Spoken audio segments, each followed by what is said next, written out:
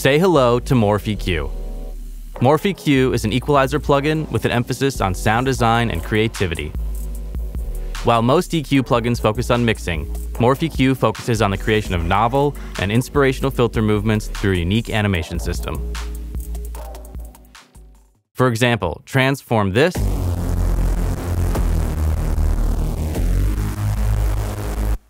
to this.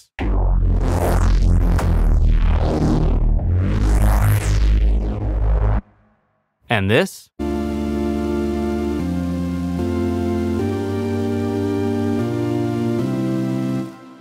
to this.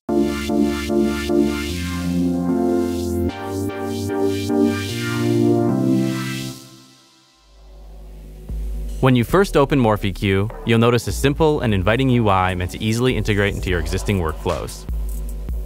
The UI can be broken down into two primary areas. At the top, we have a parametric EQ. And across the bottom is a series of macro control knobs meant for morphing and transforming your current equalizer. As with all minimal audio products, you can enable tooltips here for a detailed explanation of each control as you work. Click here to expand the preset dropdown, and here to load a random preset. Looking at the EQ area, Morph EQ offers a parametric EQ you likely have experience with while using your DAW or other EQ plugins. Double-click to create a point, click and drag the point to position its gain and frequency.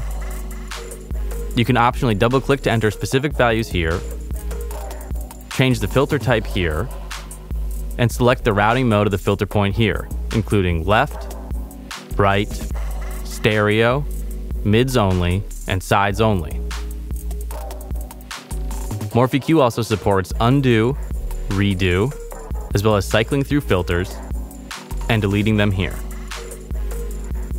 It's worth noting everything you can do via this toolbar can also be accomplished via hotkeys and right-click context menus on the points. You also have no limit to the amount of filter points you can create.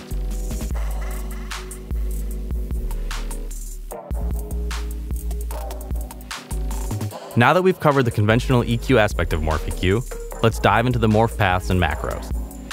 First, I'll reopen the default preset.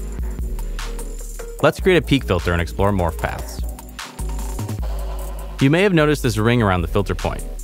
This indicates that a morph path can be extended from this point. Let's go ahead and add one. Simply click and drag with the crosshair to create a new line and point.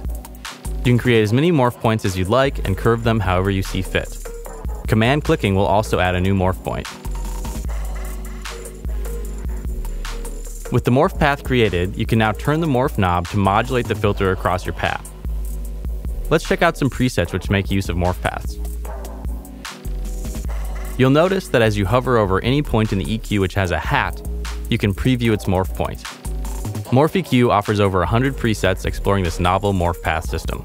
The results are amazing. Whatever type of music you create, Morph EQ has something for you.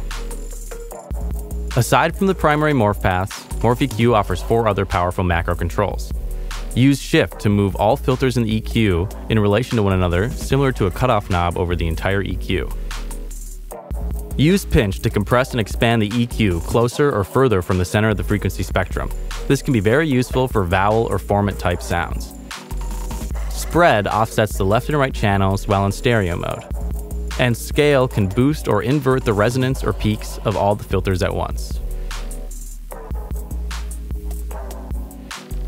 Morph EQ also features resonance soloing, analog-like adaptive Q scaling, and parallel filter modes.